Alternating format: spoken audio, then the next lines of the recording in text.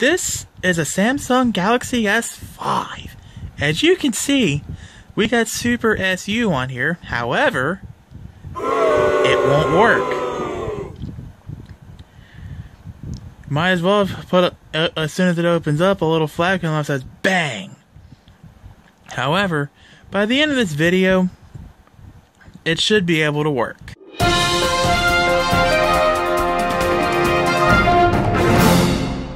Greetings viewers, Adventure Link here. Today we're going to finally get a chance to root the Samsung Galaxy S5. As you know, previously a developer named Chainfire released his CF Root tool.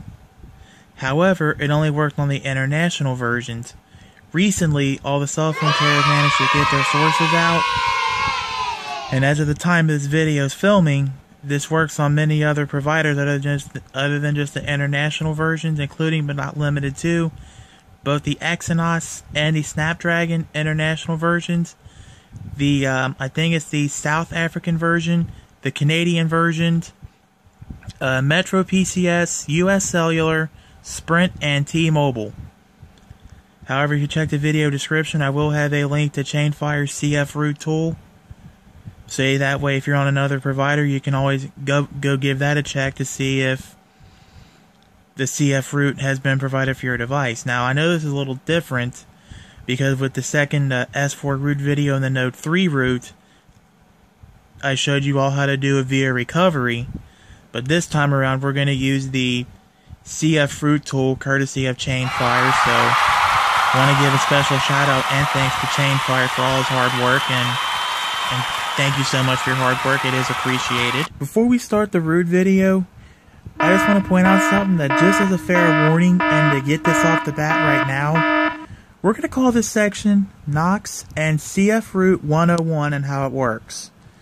Now, as you can see right now, the Knox warranty void counter is set to 0x0, which as you can see, this is, a pure phone that hasn't been touched yet. By prying hands. What Knox is a quick too long didn't read version, is that this is Samsung's version of a security system, mostly for like IT at your work and all that, and the bring your own phone policies.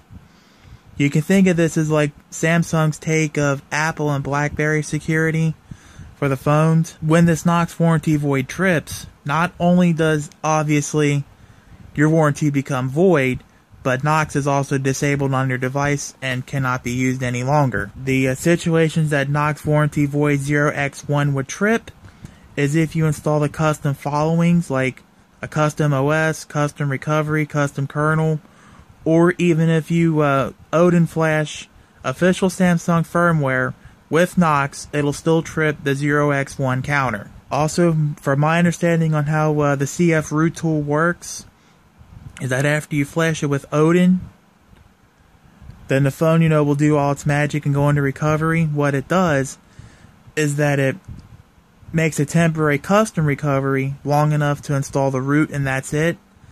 And then it reverts you back to stock recovery from there, thus giving you a stock experience, stock OS, stock kernel, stock recovery, but with the root. Unfortunately, because of the way the CF Root tool works, it's going to trip your 0x1 counter. So, if you're wanting a softer root method like root de la Vega on the Note 3 or something similar to that, then you may want to hold off on rooting your phone right now because this will trip your 0x1. And if you're uncomfortable with that, then my advice to you is to stop watching this video now and you can back out now, no drama. With that being said though, there are some prerequisites for the root method. Obviously, you will need a Samsung Galaxy S5. Additionally, you will also obviously need the CF Root tool for your appropriate carrier and model number, which as you can see up there, it says SMG900T, which is the T-Mobile version.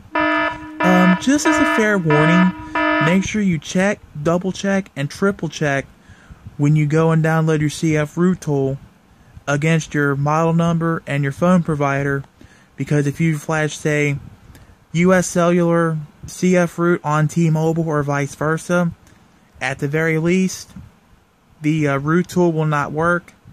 if not your phone being bricked. So make sure that you download the T-Mobile version if you're on T-Mobile, the Sprint on Sprint, Exynos International if you're on Exynos, etc, etc, etc. Additionally, you will need the latest Samsung keys, Java, and Odin. And just as a very, very fair warning, your antivirus software will fight with either the keys and or the Java setup. So make sure that you do disable your antivirus software when you install keys and Java, just to be on the safe side. Let's get started with the rooting. Now, step 0 is obviously to unlock the bootloader.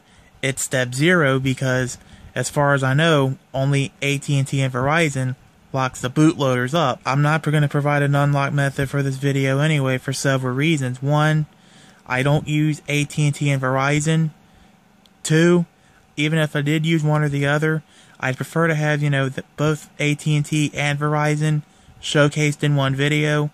And the real main reason is because that, unfortunately, with a future OS upgrade from the phone provider, whatever holes that was used to unlock the bootloader previously are not only going to be patched up tight, but the bootloader is going to be relocked up. And of course, the new OS is going to come on all the new new models of phones that they sell to you at the stand anyway, or online or whatever.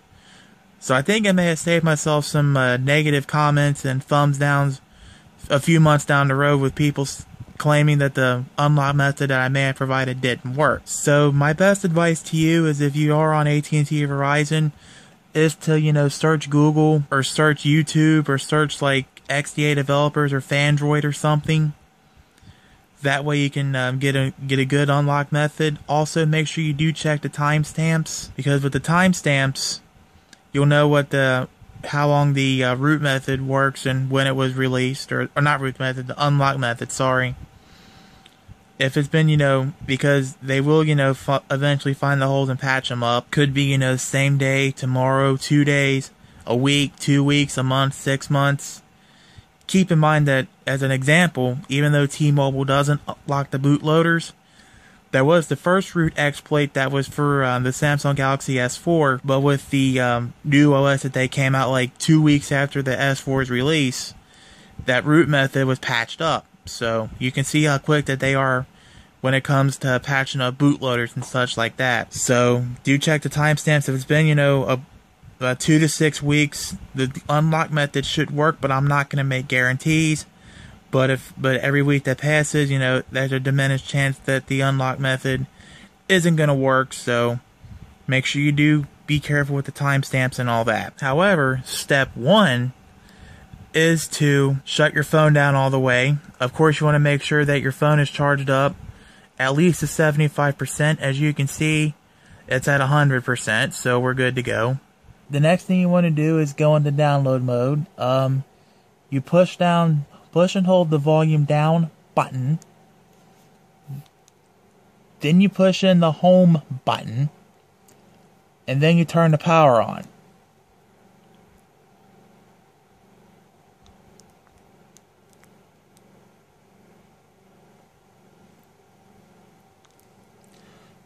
And with enough luck, we will get the nice little disclaimer about the download mode. A custom OS can cause critical problems, blah blah blah. So we're going to hit the volume up button to continue. And from here, your phone is prepared for now. So now we got to prepare the computer. I want to make a real quick call out to the when you get your CF Root tool. I just downloaded this, and as you can see, it's in a zip file. What's nice is that Chainfire was nice enough to take your see your tar file there for your Odin. He was also nice enough to package Odin along with your tarball. So like in my case, I've already got Odin open over here because I've had Odin on my computer this entire time. So I only needed to extract the tarball. But just as a fair warning, you only need to extract the zip file, and that's it. Don't extract the tarball. That's not needed. But in any case, of course, step 0 is to prep your computer for the root setup. Again, making sure that the Samsung keys, Java, and latest Odin are all good to go if you haven't already done so. That's why it's step 0, because I have it already set up from previous rootings. So the next thing you want to do is, the first thing you want to do rather is open up Odin, or find where you navigated to where you extracted Odin, find it, and then open it up. Next thing you want to do is go down to where it says PDA.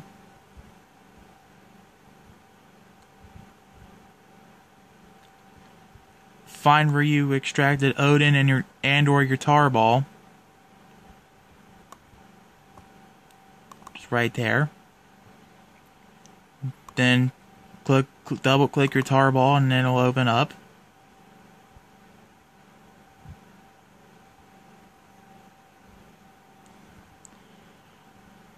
Now, as far as the Odin options here, you can check auto reboot or not. If it gives you problems, try flashing it again.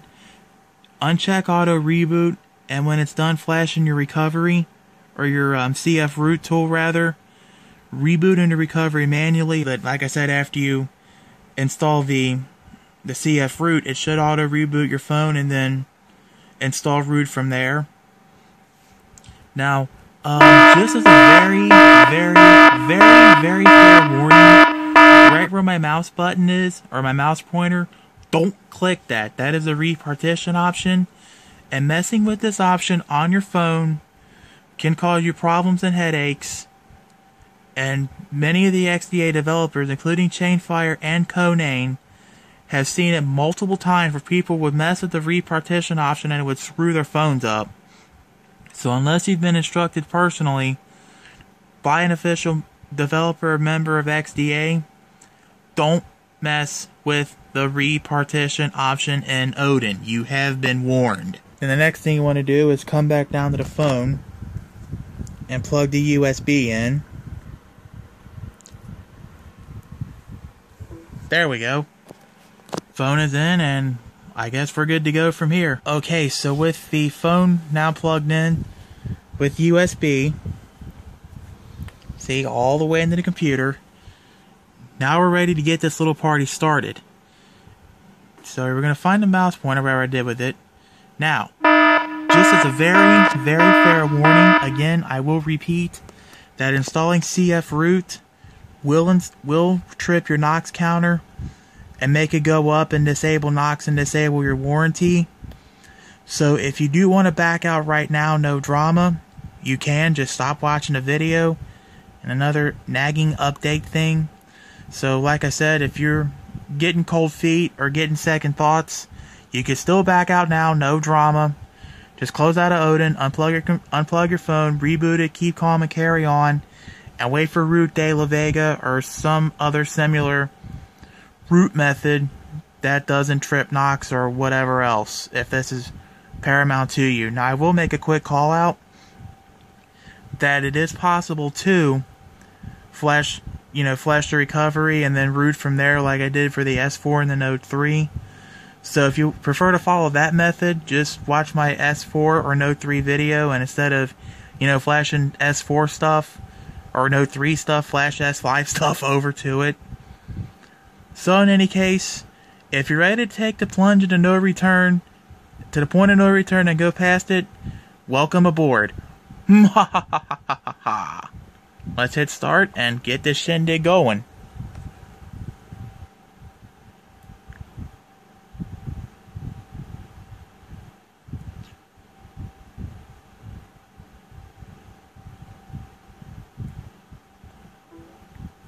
Succeeded.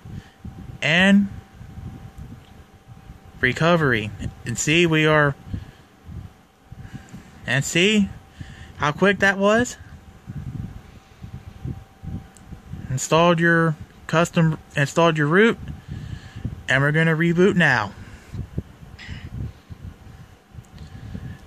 Now, of course, if the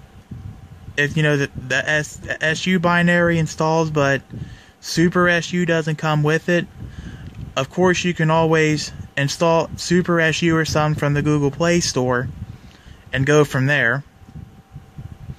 But as you saw at the start, I had Super SU anyway from the beginning, so I'm going to go down to Super SU. Okay, if you remember from the Note 3, where everybody kept getting those annoying pop-ups and all that and slowing the phone down, this is what this message refers to. So we're going to disable Knox further from here. Knox was successfully disabled. Now we're going to try out a root app like Titanium Backup. Come on. And of course, we're going to always grant root to Titanium Backup.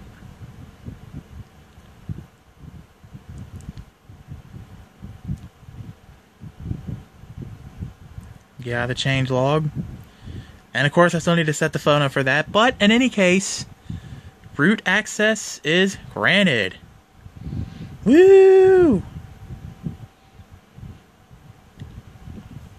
So with that being said and done, this has been the rooting of the Samsung Galaxy S5 using the CF Root tool courtesy of Chainfire.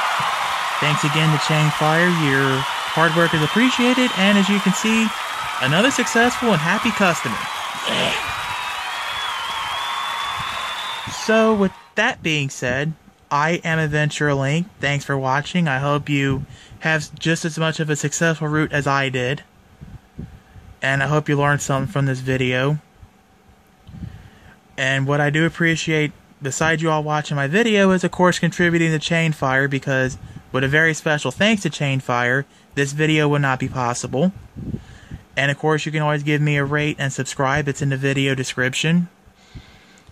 And if you have any questions, comments, concerns, praise, criticisms, well wishes, prayers, etc., but no flames fighting, spam baiting, or other such bullcrap, you can always hit me up in the comments section. If you have any questions about mobile devices as a whole, which covers the BlackBerry/Research and Motion OS, Windows Phone OS, iOS, and Android OS, then head up the XDA developer forums or Fandroid forums, since I shouted that out earlier. But just as a fair warning, the community over at XDA is bigger than my now late Grand Marquis, so make sure you search before posting. Most likely, your question has already been posted once, if not multiple times, so again, do search before posting. It will make your experience much more pleasant and enjoyable. The weather's getting pretty wacky this week, so when it's cool outside, stay warm and bundle up. When it's warm outside, stay cool and stay in the shade and eat right, stay healthy, don't catch the flu or viruses and all that. Work hard, have fun, make history. And we're going to close off with the wise words of wisdom from Eric the Car Guy, reminding you guys and gals to be safe, have fun, and stay dirty. Don't let no one push you around, and I will see you next time. Have a nice day.